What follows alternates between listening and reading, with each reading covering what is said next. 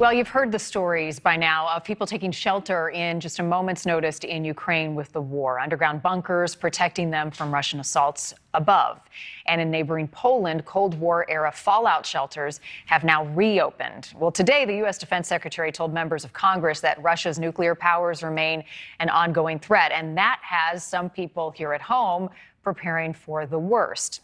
In fact, some have invested in survival bunkers of their own. A lot of these better than the average home even. Look at some of the amenities, fully equipped with everything you would ever need. You saw a wine room right there. Pretty nice. Ron Hubbard is the president of Atlas Survival Shelters and is joining us tonight. Ron, appreciate your time. So who's buying these bunkers right now, these survival shelters? Well, mostly the elites are buying them because they're quite expensive. The average cost on these shelters I'm making are somewhere between $100,000 and $250,000. But I had an idea several years ago, thinking that Russia and China might be a problem in the future, that people building houses in the future might want to put a bomb shelter underneath it like they do in Switzerland or in Israel. So I went to Texas and built the world's biggest bomb shelter factory, thinking that I could maybe do 1,000 to 2,000 houses a year. And of course, my timing was impeccable because Russia is doing what I thought Russia would do. And China's going to probably do what I think China's going to do. And the time is right. And people need to start thinking about putting a safe cellar under the house.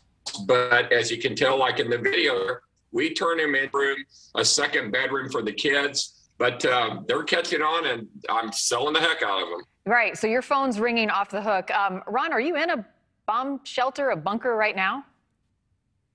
No, I'm not in a bomb shelter right now. I'm on We're having a connection issue, so I thought that might be the reason for our connection issue. All right. So how safe are these things? How long can you stay down there, and have you put it to the test? Well, you can stay in a bomb shelter the same amount of time you can stay in a house. You just got to have food, water, and electricity, and you can stay down there as long as you want. So you mentioned a couple $100,000. Are there cheaper options? Well, yeah, we have a nuclear fallout shelter that will do the same job as the big fancy one, starting at $40,000.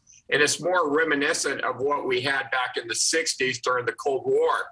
But it has the same air system, the same door. It just doesn't have all the luxury items that you're showing on camera right now. Mm-hmm. Well, when I want to get the bells and whistles option, what are some of the upgrades? We saw the wine room. What are some of the other fancy things that you put in these shelters? Well, most of the shelters that we make have all the life support systems that you're going to need. They have the NBC air filtration system. They have built-in water tanks. But what I've added is the underfloor storage, built-in water tanks, as I said, 8-foot ceilings, sliding barn doors, LED lights. But I built them with granite kitchen counters, master bedrooms, walk-in showers, hot and cold running water. I mean, it's basically a house underground. Now, that shelter you're showing right now, that was actually done for royalty over in the Middle East about 3 months ago, and they bought several of those. Wow, pretty fancy. So who would be a good candidate? I mean, if you've got an existing structure, how much space do you need to try to get one of these into the ground? Because you guys do the install too, right?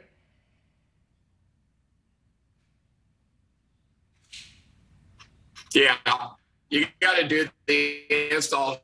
So what you're not showing on camera right now is that these bunkers have a generator room. You're just showing the interior living quarters. There's a lot more to the shelter system. But, you know, these are really built for a post-apocalyptic world that you're going to go down there and you may spend anywhere from a week to several months down there, depending on the situation and where you live. Now, we have a factory in Dallas, Texas, but we also have a factory in Poland that we opened 8 months ago before the conflict between Russia and Ukraine was going out. So all of a sudden, I went from doing 2 bunkers that I had to 13 countries that I'm doing bunkers for right now. So I'll be in Europe at the end of, in 2 weeks from now. I have to go to Europe just to deal with all the clients I'm working with over there. Well, pretty cool stuff. You may never want to leave, and if nuclear war breaks out, you're not going to want to go up and see what happened up top. Ron, it's been fun talking to you. Thank you so much. Thanks for watching. Click the red subscribe button below so you can get more of NewsNation's fact-driven, unbiased coverage.